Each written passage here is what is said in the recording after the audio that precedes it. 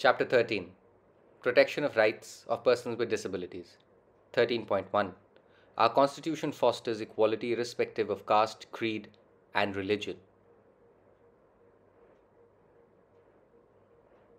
All citizens, including persons with disabilities, are equal before the law of land, and they have rights equally with others as envisaged in the Constitution. However, reiterating United Nations Convention on Rights of Persons with Disabilities, the central government enacted the Rights of Persons with Disabilities Act 2016, enlisting various rights and entitlements of persons with disabilities. Major rights entitled for PWDs envisaged in the Act are: 1. Right to equality and non-discrimination. The appropriate government to take specific measures to ensure that PWDs enjoy their rights equally with others.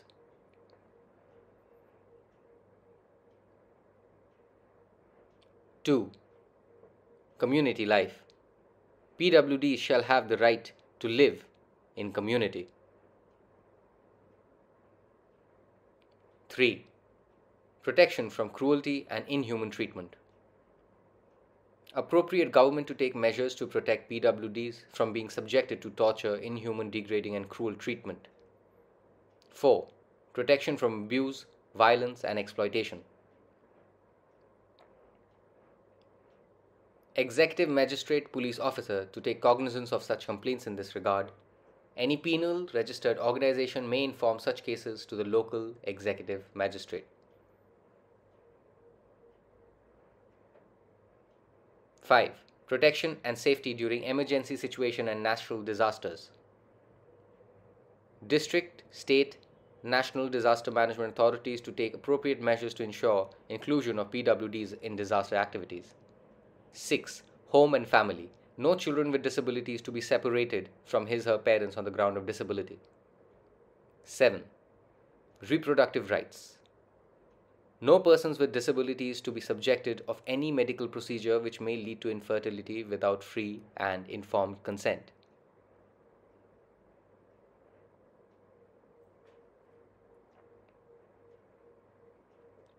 8. Legal capacity. Persons with disabilities who have right to inherit property, control their financial affairs, have access to bank loans, mortgage, and other financial credit. The state and union territories are required to designate officers at the district level for mobilizing community and creating social awareness to support PWDs to exercise their legal capacity. 13.2, RPWD Act 2016 Offences and Penalties. Violations of the provisions of the Act and rules thereunder. First offence, up to Rs 10,000. Subsequent offence, Rs 50,000 to 5 lakh. Fraudulently availing benefit meant for persons with benchmark disabilities. Fine up to Rs 1 lakh or imprisonment up to 2 years or both. Punishment for offences of atrocities. First, A. Intentionally insults or intimidates with intent to humiliate a PWD within public view. Imprisonment 6 months to 5 years and with fine. B. Assaults or uses force to any PWD with intent to dishonor him or outrage the modesty. Imprisonment 6 months to 5 years and with fine. C. Having actual charge or control over a PWD but voluntarily or knowingly denying food or fluids. Imprisonment 6 months to 5 years and with fine. D. Exploiting child and women with disability sexually. Imprisonment 6 months to 5 years and with fine. E. Voluntarily injuring or damaging any limb or sense or any supporting device of a PWD. Imprisonment 6 months to 5 years and with fine. F. Conducting medical procedure on a woman with disability leading to termination of pregnancy without her express consent. Imprisonment 6 months to 5 years and with fine. 13.3. The Rights of Persons with Disabilities Act 2016 provides the following grievance redressal mechanism on issues relates to deprivation of rights of PWDs. A. Grievance redressal officer on employment issues at government establishes.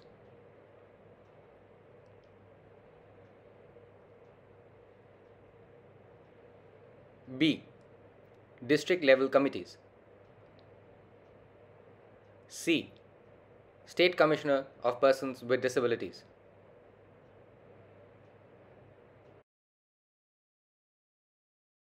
D. Chief Commissioner of Persons with Disabilities.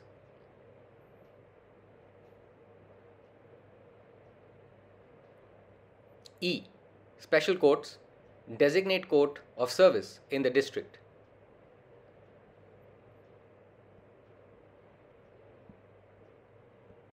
Grievance redressal mechanism. At the top, grievance redressal officer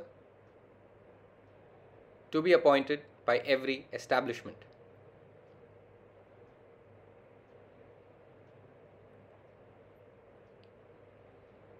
District level committee on disability. If aggrieved PWD is not satisfied with actions taken by GROs,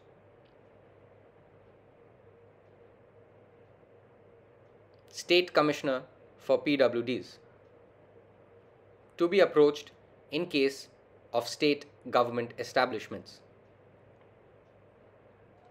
Chief Commissioner for PWDs to be approached in case of central government establishments. Designate courts. Section 84 of the RPWD Act 2016 mandates the state government, in consultation with Chief Justice of the concerned High Court, to designate a court of session to act as a special court to try the offences.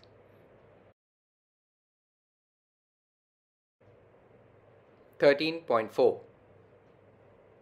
The Act provides the State Commissioners for Persons with Disabilities (SCPD) and Chief Commissioner for Persons with Disabilities (CCPD) to act as a civil court for the purpose of requesting information, documents, and also summoning for hearing.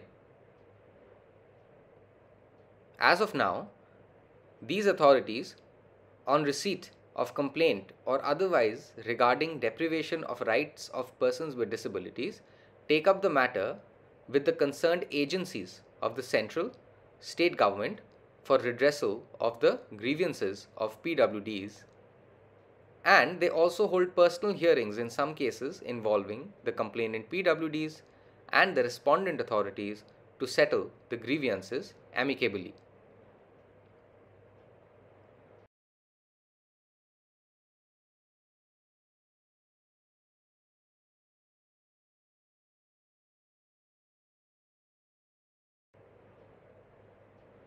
However, there is a lack of any system for monitoring the follow-up of the recommendations made by these authorities, and also the gap in implementation of the recommendations.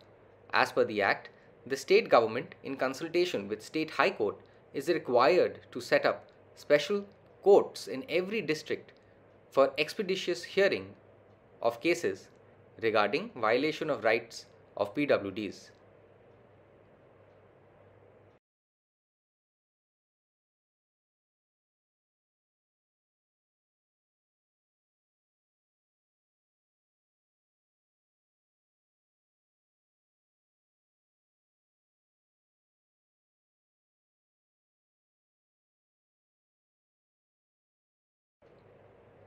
Very few states have so far notified special courts.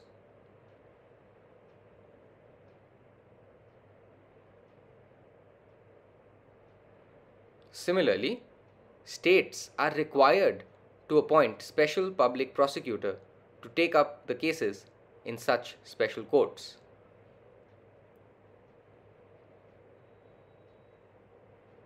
(13.5) The national policy outlines the following measures to safeguard rights of PWDs, including streamlining of grievance redressal mechanism.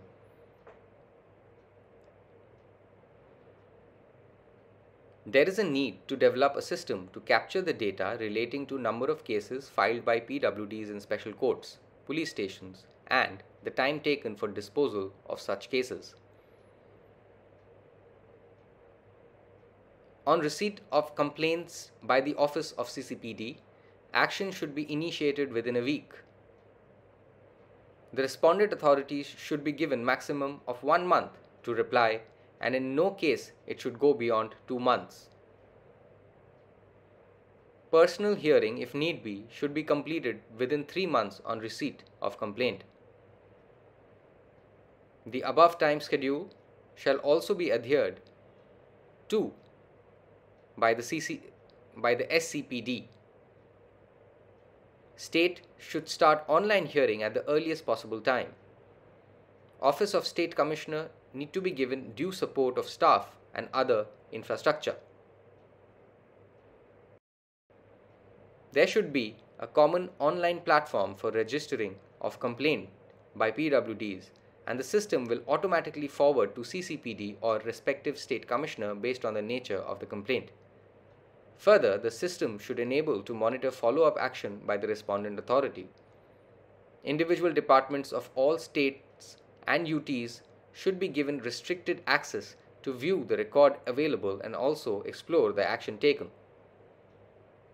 The complainant should also be given restricted access to view the status of the complaint and status of implementation of CCPD or state commissioner with respect to his complaint. The National Crime Record Bureau of MHA needs to maintain disability segregated data regarding crime against PWDs. From 2021 onwards, NCRB may include disability segregated data in their annual crime data.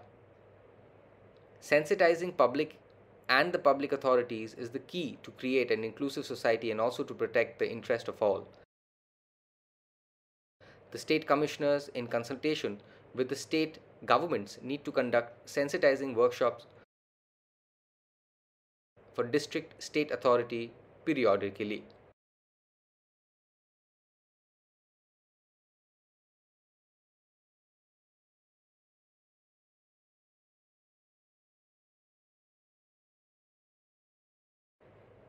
The state governments need to allocate fund for holding such workshops.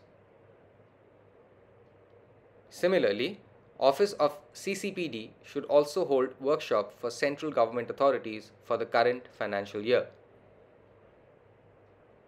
Office of CCPD and the State Commissioner need to maintain data on workshops such as participating organizations, districts covered, etc. based on the analysis of nature of complaint received at the Office of CCPD or State Commissioner priority for holding sensitization program for the sectoral authority.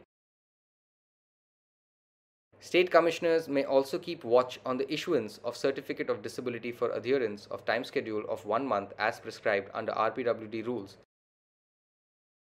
and hold periodic review with the state authorities.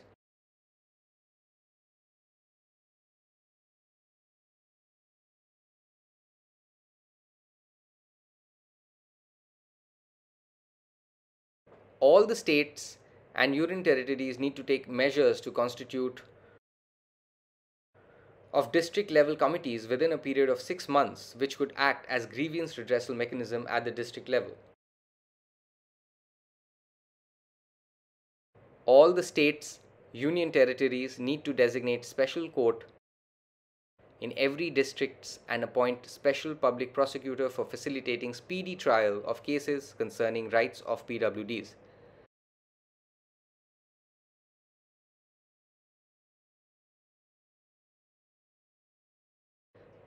The public prosecutors should be sensitized appropriately about rights of PWDs to facilitate smooth handling of cases of PWDs.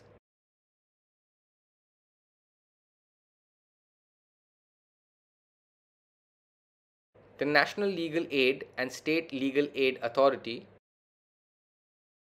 need to develop schemes and programs for PWDs for enabling them access to justice.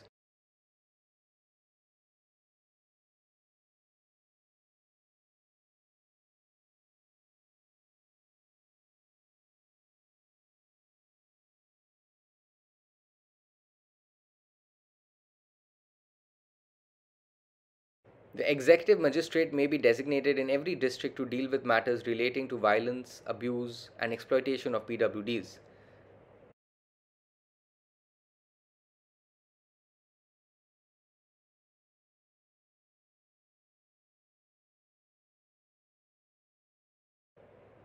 The executive magistrate and the police officer should be given orientation training about the rights of PWDs and their role and responsibility to protect their rights. The refresher training program should also be held every 3 years.